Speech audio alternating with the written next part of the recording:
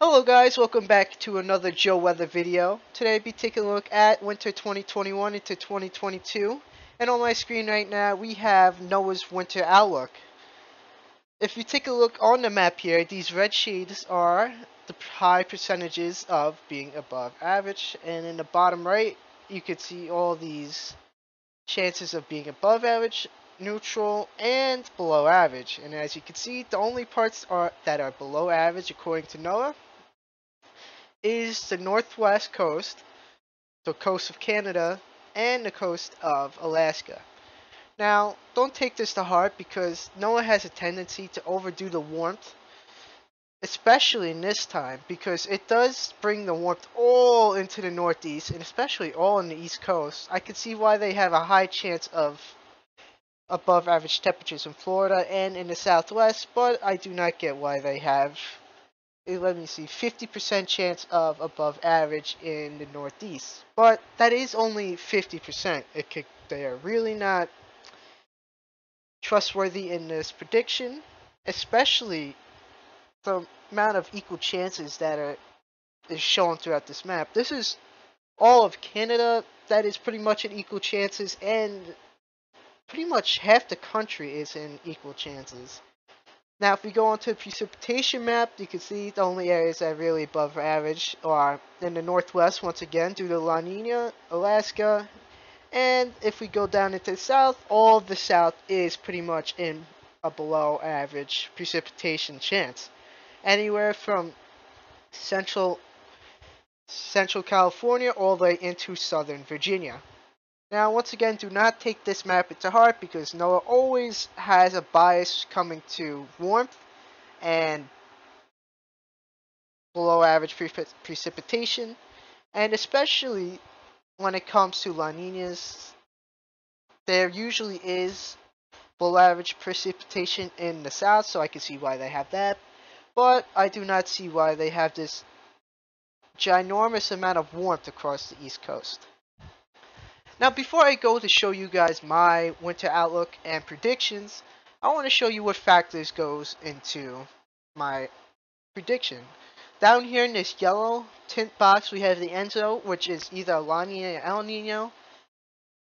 An El Nino is when you have warmer waters off of South America, and you usually will have warmer air come across the northern tier of the United States and Alaska.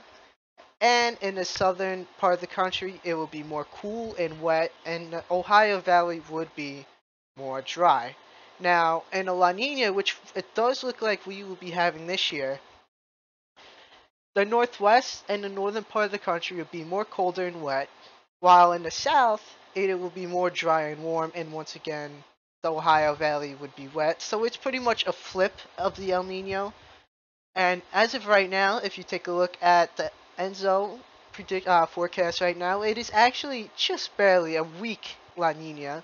It's either going to be a neutral or a La Nina. It's definitely not going to be an El Nino, so you don't have to worry about that. Now, the PNA. If we go up here, when the PNA is positive, there's a strong ridge in the west coast that forces the cold air south into the eastern and central part of the U.S. But when it is negative, the ridge dissipates.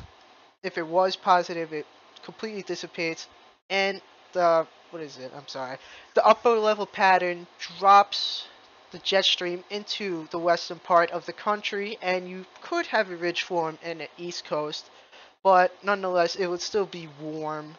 And maybe a few speckles of rain showers, but it would pretty much be warm and dry. Now, if you take a look at the teleconnections for the PNA, as you can see, it is currently negative, but eventually it does look like to shoot up to the neutral range, even into the positive range as October goes on. After the 16th and possibly into the Halloween, we could see cooler conditions in the east and more warmer conditions in the west. If we go back to our map here, we go look at the NAO. This is a ridge that could form in the north part of the Atlantic by Canada.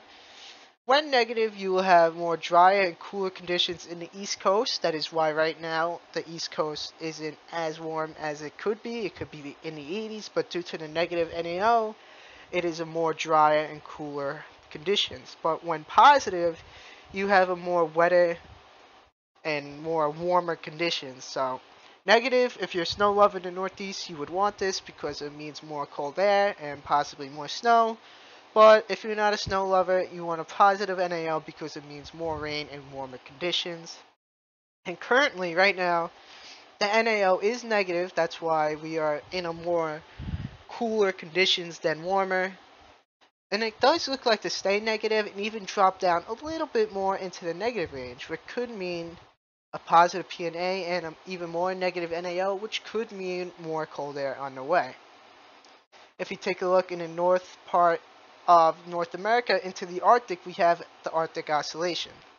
The Arctic Oscillation, when negative, you have a more colder conditions in part of the country.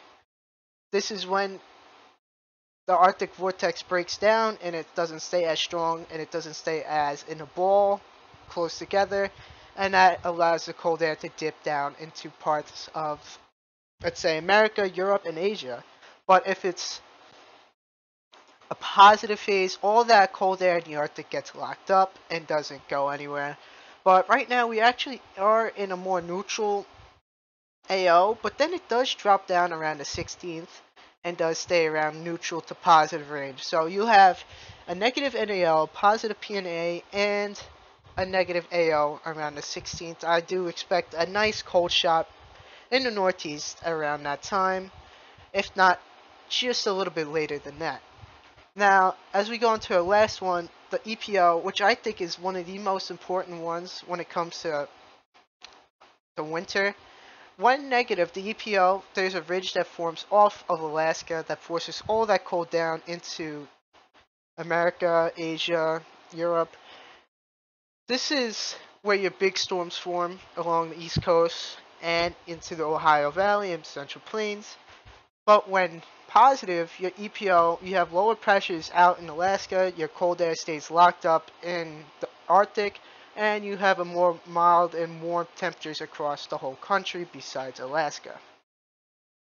Now, before I want to go into my final, well, not final, but my winter predictions for winter as of right now, please go down if you haven't already, like, comment, and subscribe.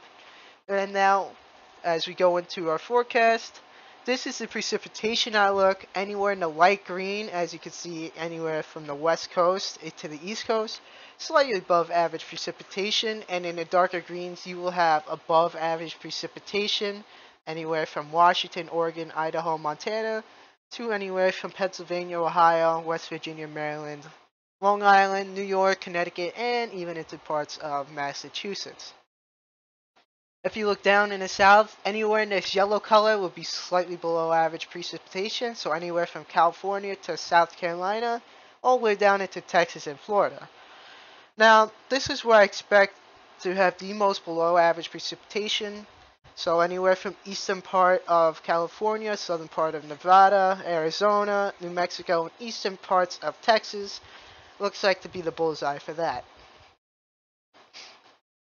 Now, if you want to go to our temperature outlook right now, anywhere in this light blue would be slightly below average temp, so anywhere from Washington all the way back up into Rhode Island, Massachusetts, New Jersey, Delaware will be your slightly below average temperatures.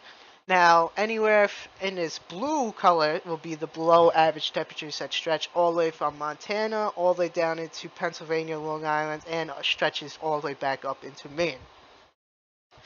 Now, this purple color I expect to be the coldest area this year would be North Dakota, Minnesota, Wisconsin, and northern parts of Michigan. The area that has no color for both of these maps right here will be average, or you have equal chances for both. You could be slightly below, slightly above for both categories, precipitation and temperature. Now, in this yellow, you have slightly above average temperatures that stretch once again from Florida to California. This orange color will be above average temperatures and stretch all the way from Texas to once again California. And I think this will be the bullseye for the warmest temperatures throughout this winter. Will be anywhere from Arizona, New Mexico, and western coast parts of Texas. Thank you guys for watching this video. I hope you all have a lovely day. If you haven't already, go hit that like button and subscribe, and have a great rest of your day.